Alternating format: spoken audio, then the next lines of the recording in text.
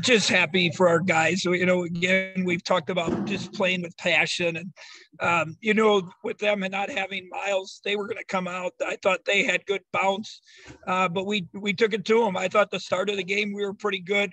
Start of second half, just like the game in Bramlage, they took it to us, but we never surrendered the lead, kept it 39-37. I believe Mike McGurl hit the big long three when they kind of lost him. Got it to 5, and then, something like 20-2 run or 20-8 run, something like that, where we got a 12-point advantage and got it up in double digits. Then it's the same as last time. They're going to press us, take care of the basketball, got to square up, got to be strong with it. We did a good job, better job this time of looking down the court and getting it over their press, and then just finishing the game. Great balance. What was it, 2016, 14-13, a lot of people contributed. Carlton comes in and does a nice job. Ish hits a big shot when we're kind of struggling. It's just a good win for us. I'm happy with, just one game at a time and keep moving up the stairs instead of down.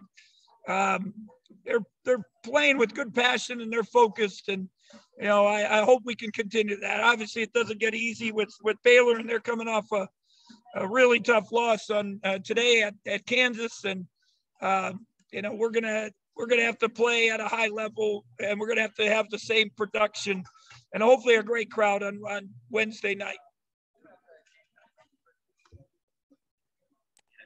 Thank you, Coach. We'll start with questions from Tim Fitzgerald. Hey, Coach, good win. You mentioned earlier this season about not losing a home and home to any of the Big 12 teams. So how good was this to go out and get this one on the road after losing to them at home? Yeah, if you want to have a chance to be in the top part of the league, you can't get swept by people. And, this is a team that beat us at home. We had to come back and find a way to get a win. Obviously, you have a little bit of advantage because Miles is out, but heck, we've had 7 guys in games. We, not once, twice, and we've missed a bunch of other starters. So, and we talked about before the game, Obaji doesn't play at Iowa State, and Kansas still goes in. So teams are going to keep coming. The other guys are going to step up and play well. So we just said no excuses. We're going to have to go earn it. We did. It keeps us. We have the same number of wins they do, 4 in the league. Obviously they have 2, there's 2 short games and we got 2 more losses, but we're hanging in there. Obviously Wednesday, every game's going to be big and we just got to focus. We can't look too much in the future. Just got to focus now on Baylor. Are these seasons you mentioned what KU went through and won? Are these seasons with the pandemic plus injuries really testing benches to see how much they can deliver in the course of a game? Yeah, there's no doubt. You get, again, credit to Kansas when you watch that thing, guys. 2-3 guys step up and make plays. We've had, I guess, we sells out. Mike McGurl gets a chance and has been very, very productive for us the last couple of days and playing like a senior.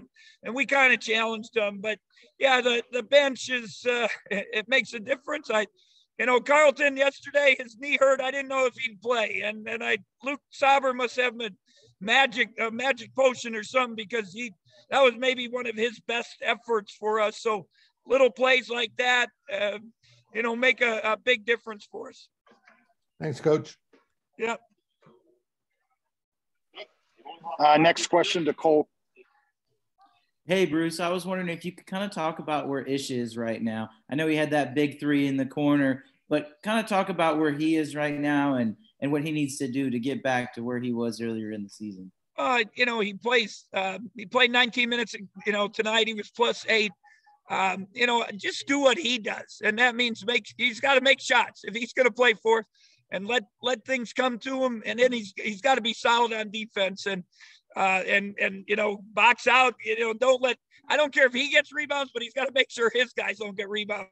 So, I keep telling them, don't let what you can't do affect what you can do. Do what you do and don't let it mentally defeat you. I think he's such a good young man and he knows basketball. He watches it. He cares about the team. I think sometimes he overthinks things. and then it affects him, and then he doesn't do what he should be doing, what he's good at. And so, like, again, just do what you do. Somebody just told me, Mark Smith said, know your role and do it. And Mark Smith has been a great example of that. And then I know you touched on Carlton a little bit, but just how have you seen him progress from not playing in the non-conference to where he is now? And what do you see his role being as you move forward towards the end of the season? Well, it's not only not playing in the non-conference, it was not practicing. That it's not practicing in the summer, not practicing in the fall, not practicing till December. So that, it's just, this is all new to him. I said before, he needs a non-conference. He needs a summer trip to get time and experience to feel good about himself. A lot of it, he's got to get stronger and all that, but it's just being confident. Like, he gets that rebound, and instead of just tucking it, he tries to, dish it to somebody. Then it ends up being a shot clock, not shot clock, whatever. Just be strong with him. But he did make a couple plays. He catches it. He's mobile. He gives us a different look than Davion and Casey. So I'm just hoping slowly but surely he'll feel a little more confident and make some plays for us. Then last question I have is, both Nigel and Mark told us about the mentality when it comes to rebounding. Is that something that's been the main focus of practice these last few weeks? Yeah, actually, it's been since we probably got back from Christmas. And, I hope it slowly, surely kicks in. They did have 15 offensive rebounds, but we ended up getting more second chance points. And then finally down the stretch, we did get the big rebounds when they missed to kind of be able to ice the game. But, it's the other guys, for Marquise to get 6, for Nigel to get 4.